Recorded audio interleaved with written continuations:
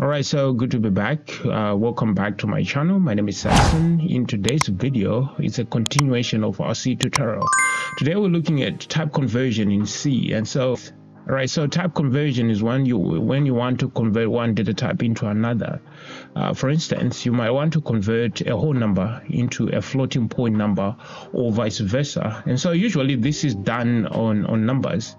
And so we have two ways that we can do it in C. The first one is what we call implicit conversion. This is when the compiler helps you to convert the value that you have into a given data type. And then the second one is what we call explicit conversion. This is us deliberately telling the compiler what data type we expect to have. So let's say you have an integer variable called x. You could name this whatever you want, but the value is not of type integer. It's something like 9.87 something, and then obviously this is not an integer. This is a float. This is a floating point number. It's not a whole number. An integer is a whole number, by the way. And so C will look at this and say, okay, yeah, I can see the value that you've given me, but the container that I have, which is this variable, can only hold whole numbers, but this is not a whole number. So I'm going to convert this thing into a whole number. This is what we call implicit conversion, implicit type conversion. And so let's try and print this out and see what we'll get. So I'm going to print this, and so we can say the number is something. And then we can say percent. Of course, this is an integer, so we use D, %D as a format specifier. And then we can say \n for the new line. And then we specify the type of data that we want to replace this placeholder with. So we want to replace it with X. And then we are good to go. So if we were to compile this, let's try and compile this. I'm going to exit this, and then I'm going to GCC. I'm going to output this as proc, obviously from process.c, and then run this. And then to run that executable, I have to say proc. And if I run that, you can see it says the number is 9. But where are the rest of the numbers after the point something? So let me VI into process again. And obviously, because this is of integer type, the variable, and so C ignored everything else after this first whole number that it saw.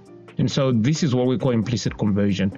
The compiler is going to make decisions for us. It's going to convert that data type into the data type which is supposed to be stored in this particular variable. This is also applicable to a floating point number. Let's say you had X as a float right here. You could have that as a floating point number, but the value that you had is a whole number, obviously was just 9. So what is the compiler going to do? Let's find out. And so obviously here we have to replace this with an F. %F is for floating point numbers, and if we were to recompile this and run that, C adds the zeros for us. It's the compiler adding the zeros for us because of the data type that we're trying to create right here. So this is what happens. This is what we call implicit conversion. We did not explicitly mention that we wanted a floating point number, but because the compiler knows that in a float variable, I have to put those point something, and so it did that for us. But let's say you wanted to be explicit. To be explicit is quite simple. What you have to do is you have to put the type of data in parentheses in front of the value. So in this case, you have to put right here in front of the 9 float in parentheses like this. And so this is explicit. You are being explicit. You are telling the compiler that I want this value to be a floating point number. And so what will happen is, obviously, there will be no different from what we got last time, but we are only being explicit now. So if I run proc, you can see it says the number is 9.00. This could also apply to an integer. Like we saw earlier on, if this was an int, I'm going to replace this with an int. Obviously, I have to store this into an int variable not a float variable. So I'm in an int variable, and then this value will be a 9 point something something something else. Of course, I'll have to convert this into a %d because this is a whole number. And so let me go and recompile and then check this out, and you can see it says the number is 9. It ignores the rest of the numbers after that because we explicitly mentioned that we wanted an integer variable. All right, so basically this is how you do it.